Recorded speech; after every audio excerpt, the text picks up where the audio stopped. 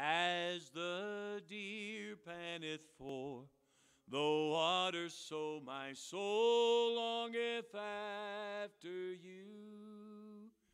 You alone are my heart's desire, and I long to worship you. You alone are my strength, my shield. To you alone may my spirit yield. You alone are my heart's desire, and I long to worship. Amen. Amen. All righty. If you have your booklet from last week, you remember that we are going to spend at least 3 Wednesdays in this booklet, Level 3, Book 4, Victory Over Sin. And I hope you're paying attention, not just to learn the content, but so that at some point, if you have the opportunity to help a new believer grow, that you'll know what you're doing because you are practiced in these booklets. And I got to sit in a session yesterday taught by the man who wrote these booklets, Pastor John Wilkerson, and gave further instruction, not so much on the individual booklets, but how to use them, how to disciple people, and what the idea is. And if we ever became a church that masters this concept of discipleship, we would see God transform lives beyond. I read years ago that if you want your church to add people, win souls. But if you want your church to multiply, win souls and disciple them, because discipleship multiplies.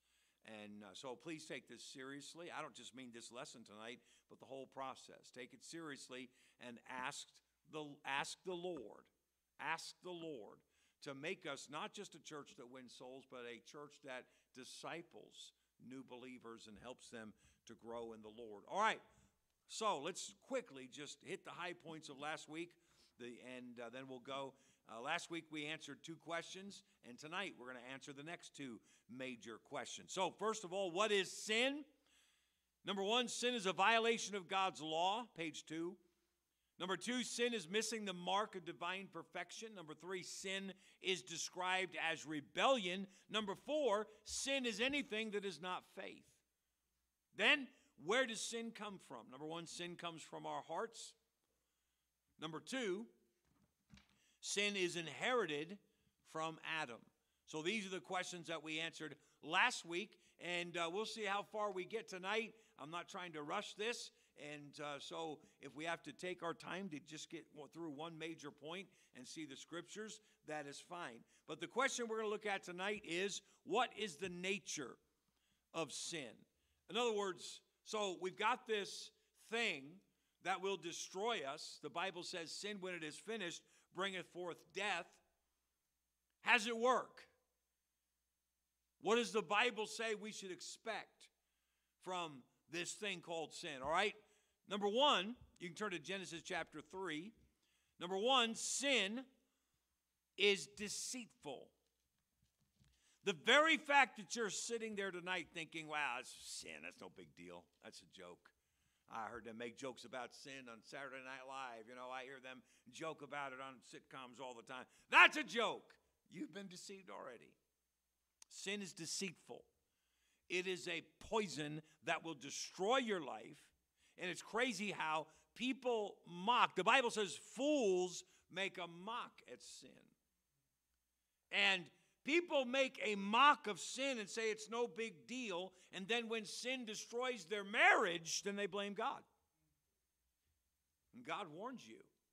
Sin, when it is finished, bringeth forth death. And so, sin is nothing to be trifled with. It will destroy your life. Genesis 3, verse number 6.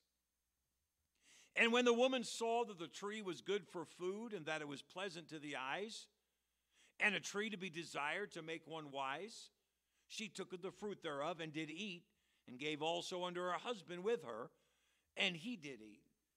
Now this is the fruit of the tree of the knowledge of good and evil. And God had said, of all the fruit of the trees of the garden thou mayest freely eat, except for this one tree in the middle of the garden. And the day that thou eatest thereof, thou shalt surely die. And the Bible doesn't say how long, but they lived there for some time. Some think it may have been on the first day. I don't believe it was on the first day. I believe over a process of time, they kept their distance. And then one day she was walking too close to that tree, the tree of the knowledge of good and evil. And Satan was there in the form of a serpent. Now, don't try to explain that or figure that one out. There's no miracle in the Bible that you can figure out outside of God. People say, oh, sure, yeah, a talking snake. How did that work? It worked the way everything that in the supernatural works. And so, Satan told Eve, God's lying to you. He didn't start out saying God's lying to you.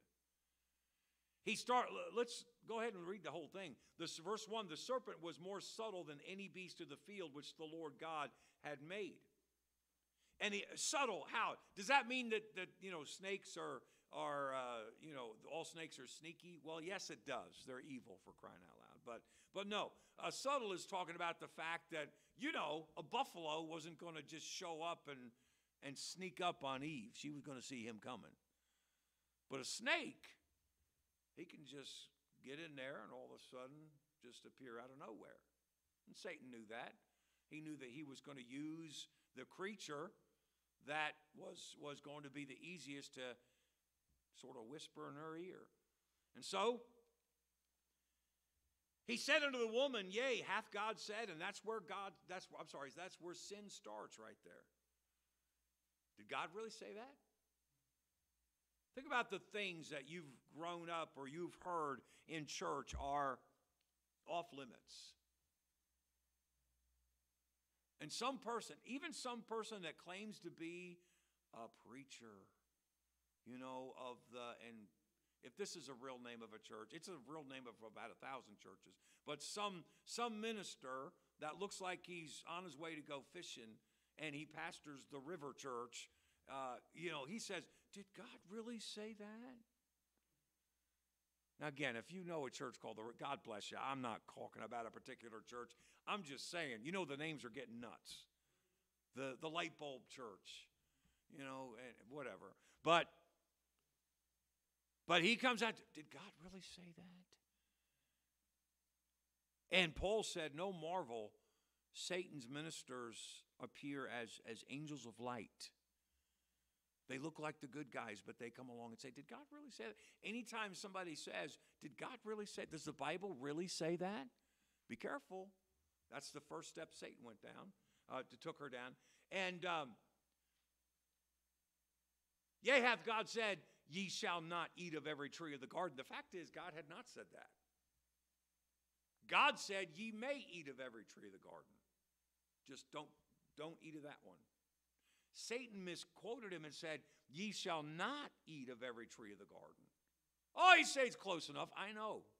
That's what they say about all the modern 450 English versions of the Bible. It's close enough. Close enough is not what God says. So God said, ye shall eat of every tree except that one. Satan said, yea, hath God said, ye shall not eat of every tree? Where God was showing boundaries for their own safety, Satan was showing them, God's holding you back. He always paints an opposite picture from what God paints. Verse 2, the woman said unto the serpent, we may eat of the fruit of the trees of the garden, but of the fruit of the tree which is in the midst of the garden, God hath said, ye shall not eat of it, neither shall ye touch it, lest ye die. Now wait a second. Now she's playing the changing God's word game because God never said you can't touch it. I don't think it would have been a good idea, to pick a fruit of the tree. By the way, I don't think it was an apple. The Bible never says it's an apple, but I know that's the tradition there. But I think it was a peach because I hate peaches. But anyway, I don't think it would have been a good idea to pick a piece of fruit and play catch with it. But God didn't say you couldn't touch it. He said, don't eat of it. Verse number 4. So Satan talks back. The serpent said unto the woman, ye shall not surely die. Well, now he just called God a liar. God did say, in the day that ye eat thereof, ye shall die, in chapter 2. Now Satan says, ye shall not surely die. God's lying to you. So he began by questioning God's word. And now he's just straight up calling God a liar. Hey, the world is full of voices telling us that God's lying to us. And you're going to decide whether you believe God or whether you believe those voices. Sin will tell you every time, ye shall not surely die. God says, sin, when it is finished, bringeth forth death. Sin says, no, you're not going to die. That's metaphorical. It's not so bad. It's not a big deal. For God doth know, verse number 5, God doth know that in the day that ye eat thereof, then your eyes shall be open. Now here's the thing about Satan's lies. There's always a little bit of truth in it. Their eyes were opened. But their eyes were open to all of the ways that they could commit more sin. Wouldn't it be great if there was only one rule to keep in life? Oh, my soul. They only had one rule to keep. Don't eat of the fruit of that tree. But because they ate of the fruit of the tree, yes, their eyes were opened. And all of a sudden, oh, there's all these things we're not supposed to be doing. Their eyes were opened to sin. And here's the great temptation of Satan, because it's the same thing that he set out to do. Now he's trying to sell it to them. Ye shall be as gods. See, God doesn't, this is Satan telling Eve, God doesn't want any competition.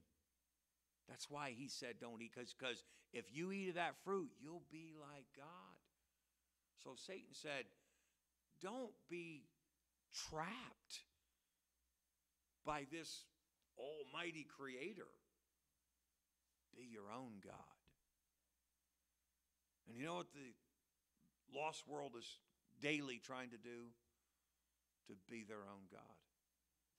Isn't it? It's so heartbreaking, the theories and the philosophies that people will come up with to explain away life, to get through life. But the one thing they will not believe is they will not believe the God of the Bible. It is amazing if you read some versions of science, and they come up with these elaborate explanations for the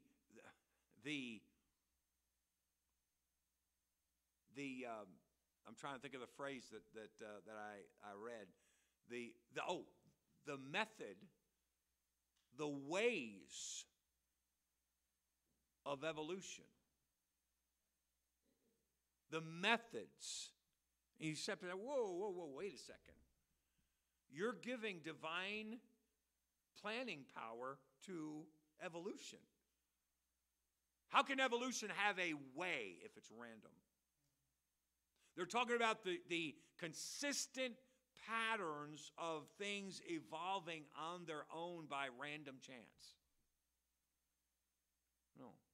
If you take your car to the mechanic tomorrow, because all of a sudden it's not, you buy a new car and then all of a sudden it's your combustible engine just isn't firing right.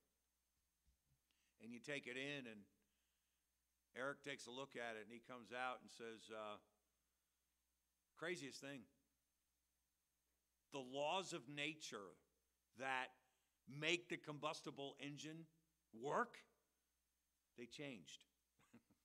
Yeah, call a lawyer right away, because somebody in the shop is lying to you. We all count on the laws of nature every day. And if somebody tells us otherwise, well, they've changed. That's why the lights won't come on. That's why your warranty isn't, we won't accept it because the laws of nature changed. What? No. We know that things are going to work and work and work day after day, year after year, because there's order. There is a design. But science that wants to, by the way, there's plenty of science that embraces God. that interprets evidence through the eyes of, yes, there has to be a God. But there is also science that interprets every piece of evidence as there's no God. And every little discovery they make, they try to put it into the there's no God puzzle. There's no such thing as an objective scientist in either direction. Except, I've never heard or read of anybody who set out into the field of science and came to the conclusion there can't possibly be a God. Oh, he's probably out there somewhere. I'm talking about that scientist is probably out there somewhere. But I've got book after book after book on my shelf by men who set out to use science to disprove God. And they wound up believing God and trusting Christ as their Savior. And now they've written books on, Darwin, nice guy, but didn't know what he's talking about. Impossible. His theory's impossible. Didn't plan to go down that road, but here's my point. It is a tragedy how people who refuse, I do not want God to run my life, and they will bend over backwards and twist themselves in knots trying to explain why things are the way they are in this world.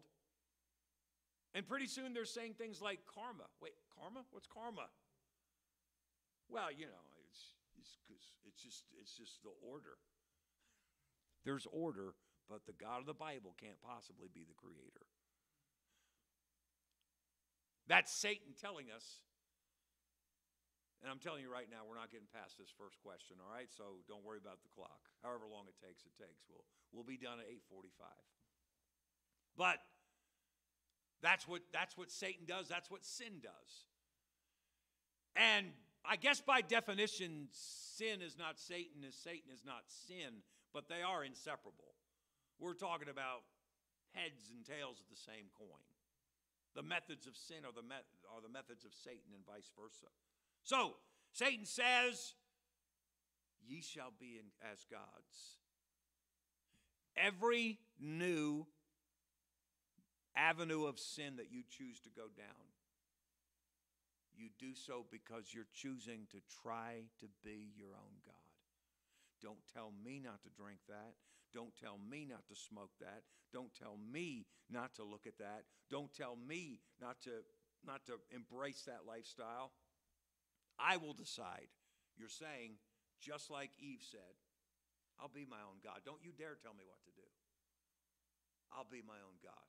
And that's the deceitfulness of sin. Sin deceives us by appearing desirable.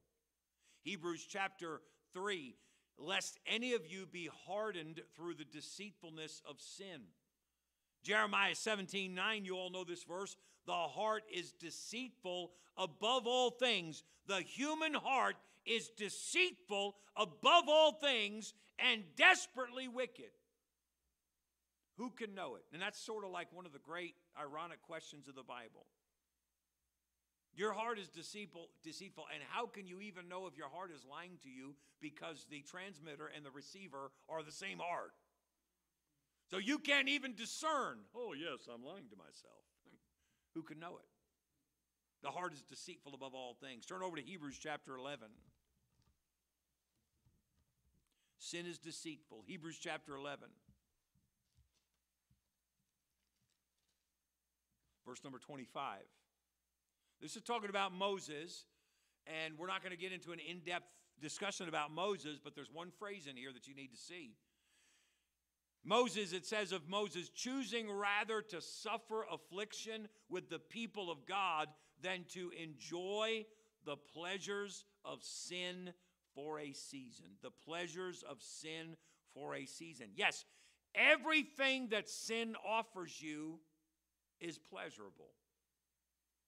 Even though I can't imagine, I can't conceive, and if you're a smoker, I'm not getting on you, but I'm just saying, I can't conceive what's pleasurable about taking the first puff of a cigarette. But I guess once you get that taste for nicotine, it's one of the hardest things to let go of. But everything that is out of bounds has an element of pleasure to it. But here's the difference. Listen carefully to this. The difference between sin and righteousness and how it affects you is sin, you enjoy it up front and you pay for it for years to come. Righteousness, you pay for it up front and then you enjoy the benefits of it for years to come. The Bible says, wherefore is there a price in the hand of a fool to get wisdom, seeing he hath no heart to it? Even wisdom has a price tag. The price tag is in chapter 18, verse 1. Through desire, a man, having separated himself, seeketh and intermeddleth with all wisdom. You got to want it. You got to separate yourself unto it, which means away from everything that contradicts it. Then you've got to search for it every day. And you've got to intermeddle, means interact with everything having to do with it. That's the price tag of wisdom. If you'll pay that price up front, it'll pay you back the rest of your life. Sin, you enjoy it. I heard a famous musician many years ago talking about his drug habit. And he said, you know, that first high is great. He said, and then you spend the rest of your life trying to get that first high. You never get it.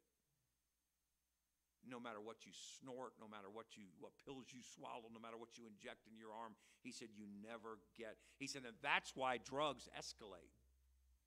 Because you're looking for a way to get that first high, and you never get it. That's what sin does. It gives you such a pleasure up front that you say, oh, I got to do that again. And pretty soon you're addicted to whatever that sin is, and then you're paying for it for years and years and years to come. Righteousness is the opposite, okay? Number two, sin is powerful. I said first, it says first, sin is deceitful. Secondly, sin is powerful. Let's turn over to Psalm 19 and look at that. Now, don't worry, we're only going to number 3 here, and we'll be done, so... But you got to admit, these are important things to look at in the Bible. Psalm 19. Psalm 19. It's a heartbreak to see people and meet people that regret the choices they made when they were younger, and now they've been paying for it for decades. And here's another part of the deceitful of sin. Well, I'll beat it. I won't have to pay for it. No, you always pay for it. Psalm 19, verse 13. David's praying. He says, keep back thy servant also from presumptuous sins. Let them not have dominion over me. Then shall I be upright, and I shall be innocent from the great transgression. Sin is powerful. David is begging God to keep him from sin so that sin won't overpower him. And man, David's great sin, he paid for it for the rest of his life. Yeah, sin is powerful. Turn to Proverbs chapter 5, just a few pages over. We are approaching the end. Less than 5 minutes to go. Proverbs chapter 5. And verse number 22. His own iniquities shall take the wicked himself. Who's the his? The wicked. The wicked, let's put the antecedent in place of the pronoun. The wicked man's own iniquities shall take the wicked himself, and he shall be holden with the cords of his sins. Man, sin is powerful. When we believe Satan's lies, we are overcome by the power of sin. Sin is deceitful, sin is powerful. Thirdly, sin is destructive. Turn to Isaiah chapter 1. Isaiah chapter 1.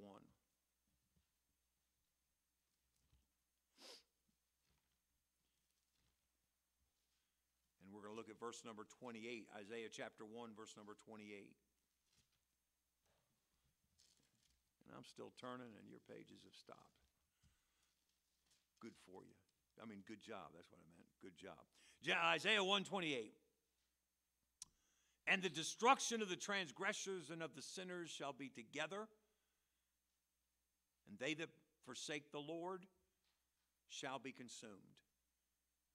Sin will destroy you. This is not a guilt trip. This is just a Bible warning. Don't let sin destroy you. Last verse, John chapter 10. Turn over to John chapter 10 and verse number 10. John chapter 10, verse number 10.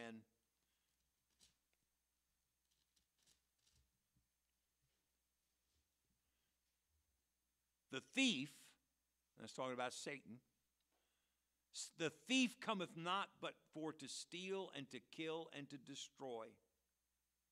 I am come that they might have life and that they might have it more abundantly.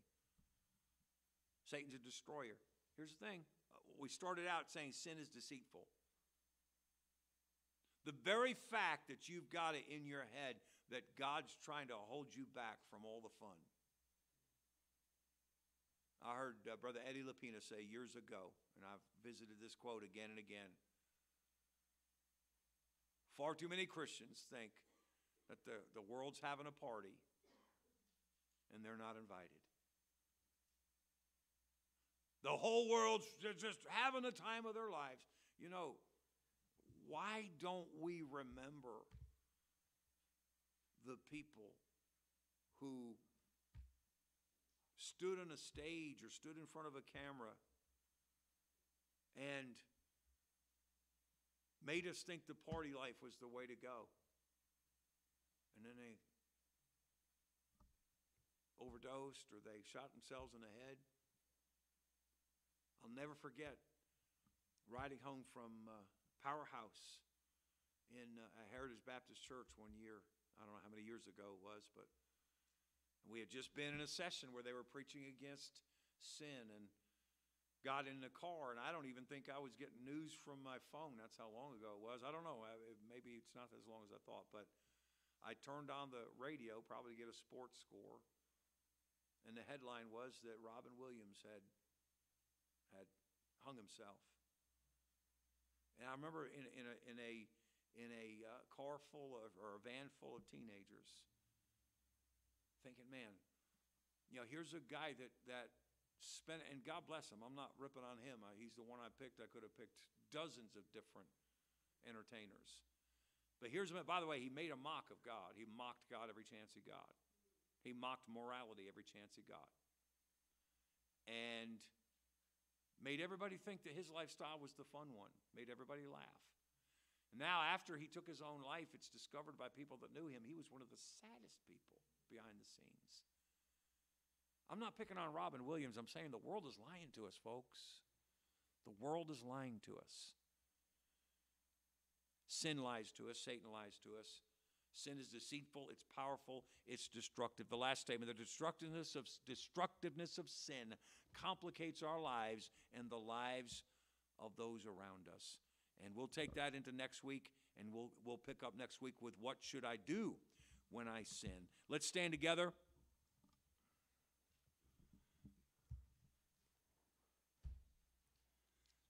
I heard a preacher say yesterday, and this is I wrote it in the back of my Bible, but I left my Bible in the house. This is a different Bible, but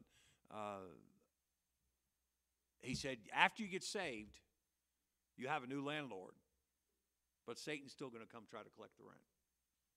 Think about that one. So I'm saved now. I'm not supposed to sin. Yeah, you're right, but he's still going to try to come get you. And don't believe his lies. Father, I pray tonight, thank you for everyone who's here tonight. Thank you, Lord, for the time that we had together to pray and to seek your face and to look into the Bible. And Lord, I would much rather talk about grace and mercy and the love of God. But Lord, I'm not doing my job if we don't look and see what the Bible has to say about sin. Because sin will destroy any person in this room who believes its lies. And so I pray that you'd help us. Bless as we go. Keep us safe as we travel home.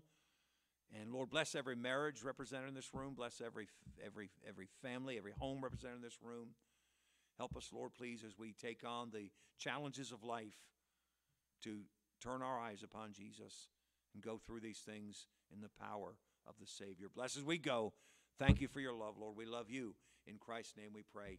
Amen.